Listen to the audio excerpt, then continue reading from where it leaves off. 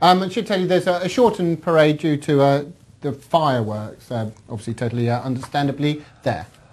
Well, I'm going to go for a Patsy Cusack trained runner, but it's not going to be the one Greyhound who's heading the market, New Law Mandy. I was going to go for 2, Nelly Attack, on the basis that was dropping back to her last winning grade. Now, she's not blessed with early, so don't expect to see her up from the outset, but I thought if she could get round in a decent enough pitch, she could power through late. 6 to 1, big price. Now, this is interesting from Toads.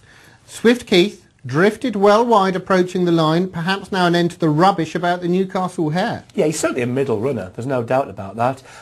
Look, everyone's entitled to their opinion about Newcastle. The hare is...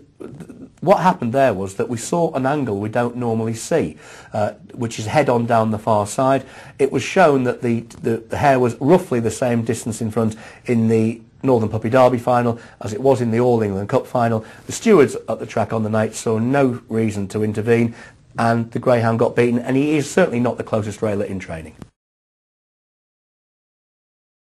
Hare approaching the boxers, and they're off. 3 was slowly away, 6 broke well on the outside. Broadtown Paxo, 1 New Law Mandy trying to pace up as well, but 6 goes across Broadtown Paxo and has a 2-length lead, but 1 has a pitch. But look at the pace from 2, Nelly Attack. 1, I'm afraid, seems to have gone wrong. It's 6 in front, but 2, Nelly Attack, coming to challenge on the inside, and 2's forged to the front off the final bend.